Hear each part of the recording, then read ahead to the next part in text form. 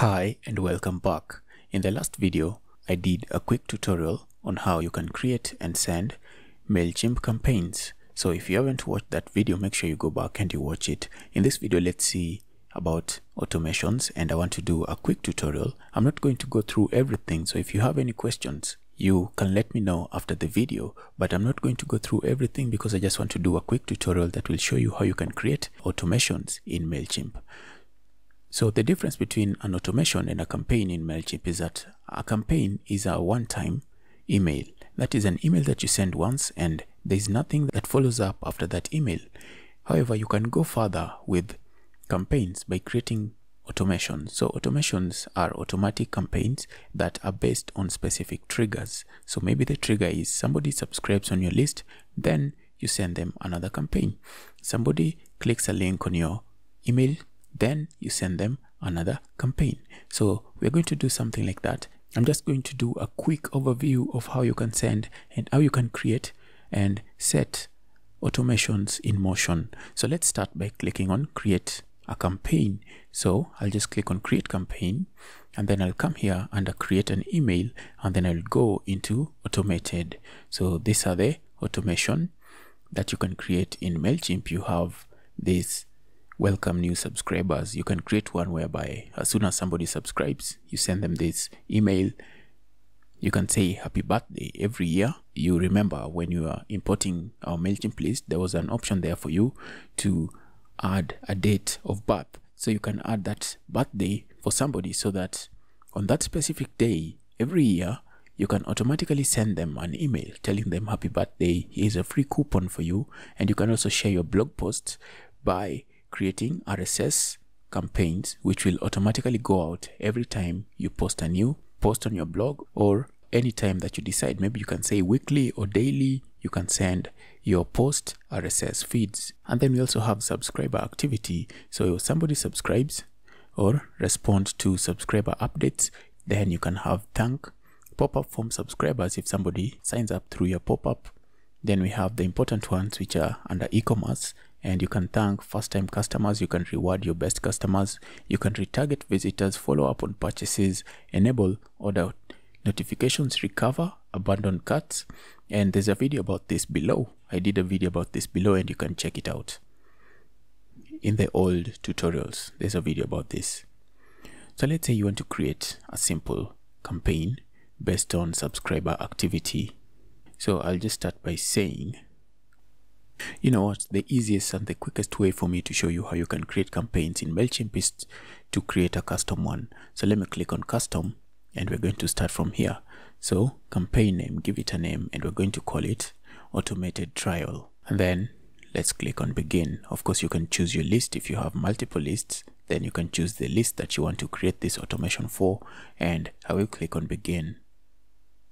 There we go. So the most important thing about campaigns is that there's got to be a trigger. So you can see here, you can edit your trigger. So the trigger is the thing that sets this campaign in motion. So let's say we click on edit trigger so that we can see which triggers we have. So if a subscriber is added manually, so this is a manual add. You can change the trigger here. Let's change the trigger, and you can see previous email sent. So you can see some of these say that cannot be fast trigger. Some of them are just common sense. You see that previous email sent, there's got to be an email which was sent for this to be a trigger. So let's find something that doesn't have this fast trigger. List management. So let's say list management and sign up. Let's say somebody signs up on my list. So somebody signs up on my list. Then I want to wait 1 day, and then after a day, I want to send them this message. So of course, in this message, I'm going to edit my email here, and some of the things you can also edit a schedule. You can edit the schedule. When do you want it sent? At a particular point, or only at a specific time? Segment, none. There are no segments here. If you want, you can only do this for a particular segment. So you can only do this for a particular segment. So you have to set the conditions, okay? So you see we have our segment within here, and we can use any of this if you wanted to, or you can create brand new brand new segments. So it's just the same process on creating segments. So I don't want to set up any segments for that. I will leave it as so, and then you can edit actions. So let's see the actions that we have. So you can choose post sending list action. This action is performed on each subscriber after the email is sent. So what do you want to do after the email has been sent out to the subscriber? What do you want to do? You can update a field, you can leave interest group, maybe you can delete from the list, you can update a merge field. So this is a nice way for you to maybe streamline your list in a way that you want. For example, you're sending a series of emails, and in the last email you want it such that if somebody doesn't take action in your list, you delete them from the list. So these are some of the actions you can take. You can send them to a group, right? If you send them an email based on a certain criteria and they click on specific links in your campaign, then you can put them in a certain interest. You can remove them from a group. So that's something you can think about once you set up many different automations. So I'm just going to cancel this, and then we come back here into design email. So for design email, give your email a subject, and I'm going to call this email 1. And then the preview text, I'm just going to ignore that. Then I'll go next. And in the next step, you can choose a template. So I don't have any templates that I've saved. I should have saved the last one I created. So I'm just going to go into campaigns, and I'm going to select the one that I sent. And this is a campaign that I sent in the last video. So I'm going to use this just because I want to save time. All right. So I'll just save and continue because I don't want to go through this step again. I did a brief overview of how you can change all those elements. And then of course automation is about sending multiple emails. So the first email has been sent. Okay. So the second email, we want to check if a certain link was clicked in this email. Then if they click that link, we want to send them another campaign. So let's click to edit the trigger. So for this one, we want to set up the trigger. Let's change the trigger. So previous email was sent. So this can also be a trigger on its own. You can see previous email was sent. This can be a trigger on its own. So this is one of those that you can use if you want to teach people how to use a specific item. Maybe people sign up on your new application, on your new app, on your new software, and you want to teach them how to use it. You can do this. Previous email was sent, then you wait like a day, you send them that email. Okay.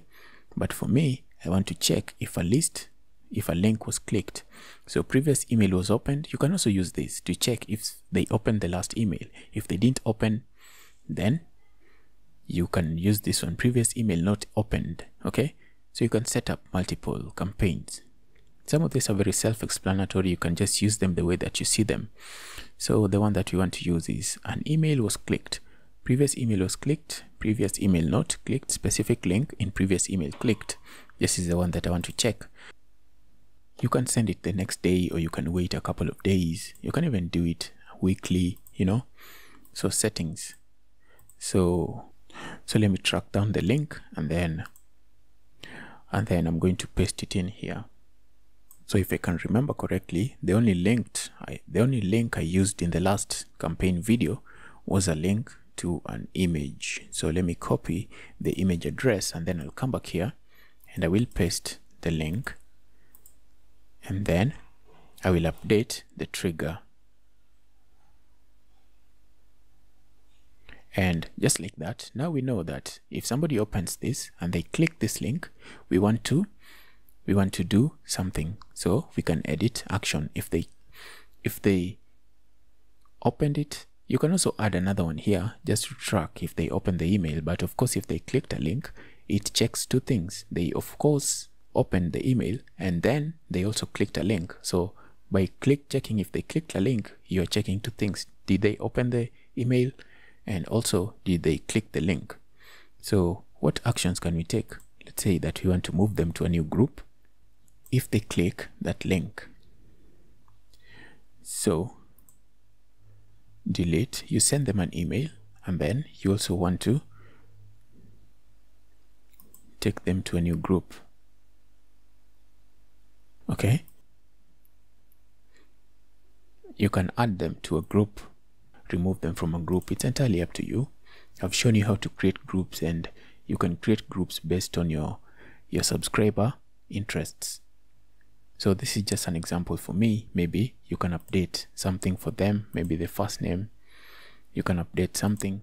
Maybe if you add a new field, you can update a certain field. Okay, if you add a certain field, so these are not active, that's why they are not being shown. But if you go under the list settings, you'll see how you can activate this, and I showed you how you can do that. So in my case, let's say that I want to put them into this. Then I will update action. You send this, they subscribe, you send this. Okay, maybe there should be something in between here. Mine is not organized, but I'm just showing you how you can do this. So let's say after you move them into the new group, you want to send another email, but this time around we only want to send this email if they opened this email. So add email, and then the first thing, let's change the trigger. So we look at the trigger. The trigger is what will make this email go. Trigger that I want to use is if the previous email was opened.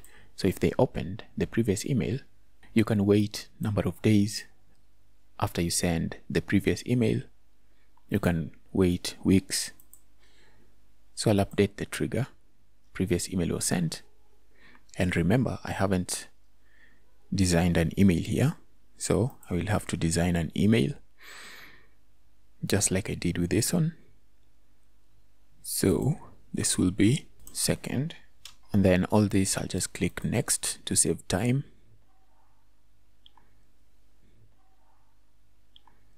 I'll just choose the same campaign again.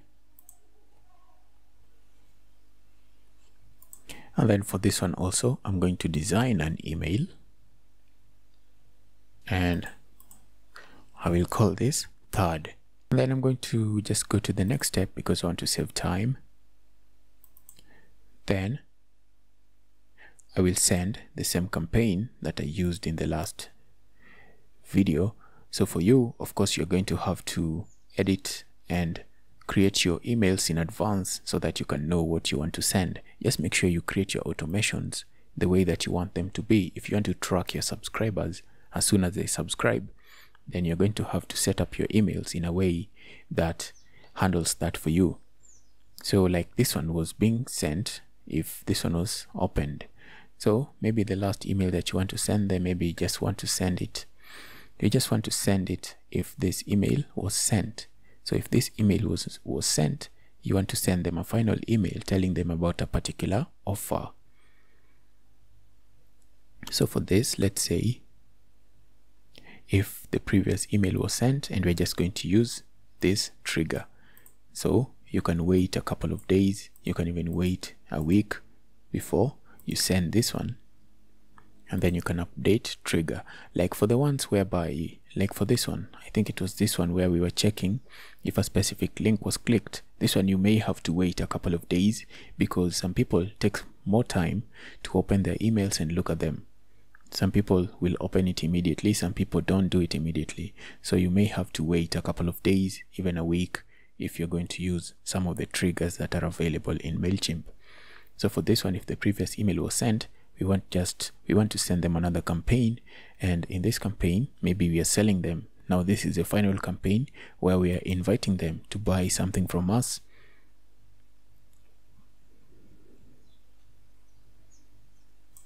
So let's call this one fourth. So you can see a pattern here. You have to plan your campaigns. Okay, Mailchimp has certain triggers that you can use.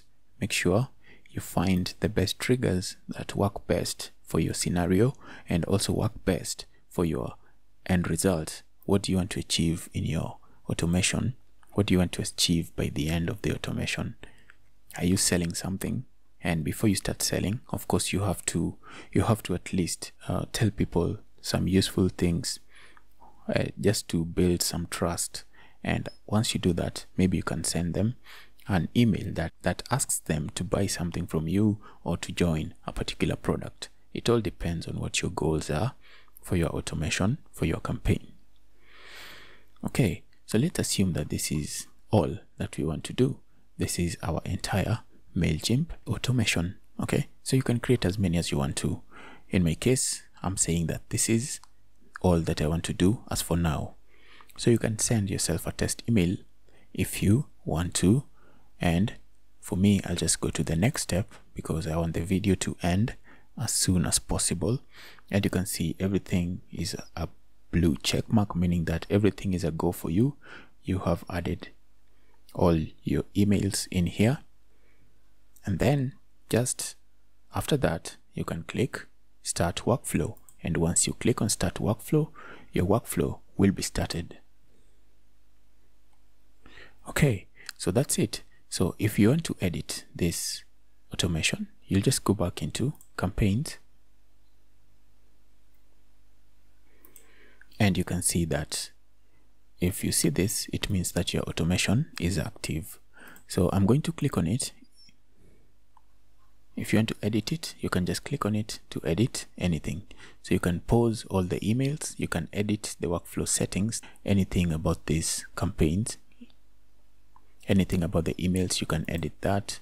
You can add subscribers, remove subscribers from a workflow. Okay, you can pause all emails, you can edit it, so you have to pause it to edit it if you want to edit it. You can replicate it, you can view the report for every single email. Okay, so that's pretty much it for this video. And in this video, I've done a quick video that shows you how you can create automations in Mailchimp. Of course, I'm going to do more in later videos.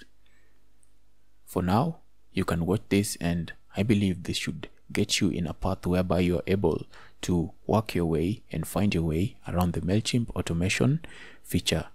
So for me, I'll just click on save and exit, and I will exit to go to campaigns.